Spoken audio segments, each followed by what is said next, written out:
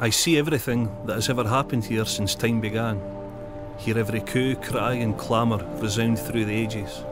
Feel everything, all your mortal emotions, both joyous and grave. On a covert street-level manoeuvre, I descend through the dusk onto Pilgrim's Way and traverse the old ford on the Nith toward Dumfries.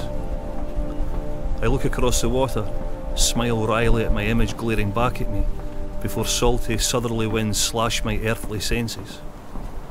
I reach the banking where I shudder as I hear your call to arms. I plough the asphalt of Nith Place to uncover this lower burn, where bold, able men and women rally to defend your weary, weathered borough walls. Steadfast, staunch and toothy amidst the apathy of the pedestrians I walk amongst furtively. If the world can turn on a sixpence, your lifetime could turn depending on which bridge you take home. In these estates and schemes, there's a once fervent youth unwittingly subscribed to a drama of subdued ghettoisation. Indolence and resignation clashes with your inherent pride and resilience. Hypnotised by the rise and slosh of the Nith, I avoid the gaze of whoever's path I cross as I obey the tide and head north. I am stricken tonight by this town's deafening silence. I am beguiled by the half-moons of Devergilla's old brig, casting feathers of light across the Nith's blue steel. 6 celestial portals or hellish chasms, depending on which side of the river is to your advantage. 2 loafers share a bench and a bottle at the sandy opening. They revel in the dark, numbing their pain in tandem, savouring the sanguine smoke of scavenged cigarettes, oblivious to the sizzling crackle of flame and flesh. Pleasure and punishment sit side by side where innocent sage healers were choked and put to the stake. Their limp, impotent mouths gutter pitch and tar in perpetuity. The faces in attendance of this burning, livid and luminous with approval, are licked and caressed by the fire and brimstone of Presbyterianism. Daughters and sisters scapegoated to death by men of the cloth in accordance with dogma. I walk on by in reverence. The tourist information plugs a gap in a shy thoroughfare's once proud smile. I see broken faces on board the 920 for London, the same faces beaming on the 920 for Belfast, leaping from the coach like salmon into one of the White Sands' few remaining hostelries. Yet another generation's secrets and indiscretions are written on its walls. People have always been pulled here by the anonymity proffered by Nithsdale's haunts and shadows, a gravitational pull that even your bypass won't break.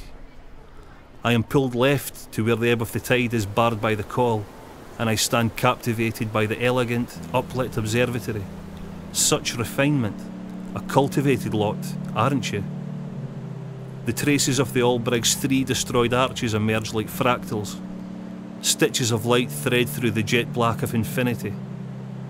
I see traders and pilgrims pay the toll to cross Devergilla's earlier wooden bridge, the alms being received by the mendicant grey friars, begging to live and living to preach. I smell the fruits of their labour lifted on a summer breeze, willed by their honeybees and melodies of birds perched in their walled orchard trees. I am summoned by the ghostly French and Italian chants lilting down the Friars' Vennel.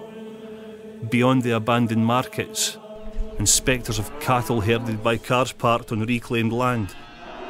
No man can tether time nor tide, however, and the downstream pushes to remind you of the folly of man's will versus nature's might. The Nith bursts her banks, and I am pushed right onto Bank Street and into safety. Such sober austerity in these buildings, once great vaults of wealth lamenting the last flight of capital. The city of Dumfries still has a good ring to it, doesn't it?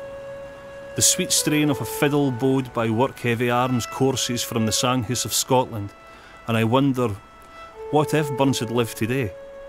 Imagine Wordsworth, Coleridge and Blake, all hooked up with him on Facebook, held court in the Globe of a Friday evening, the first bastion of an international romantic movement. The poised and aloof mid-steeple chimes all lang syne like a fanfare as I am hunted onto the high street by this tormenting flood.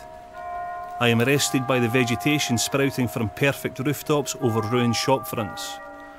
I see a mob at the Market Cross, They burn the Articles of Union of 1707, and I laugh at the irony of the unionist majority Dumfries is known for today. Did you not know there a rebel spirit percolating through the generations and sleep staggering in these schemes? The blushing glow of hand-painted signs point to the future, somewhere even I can't tread. Will the High Street be reclaimed by the people as the White Sands is by the tide? My image glares back at me again as I begin my ascent on my way back home. I am St. Michael, patron saint of the warriors and the sick alike. Your patron saint, Dumfries. Your heart still beats under your cobblestone breast, so do I really need to intervene here? Well, that's up to you. But if paradise has been lost, then surely utopia is in the post. We'll see.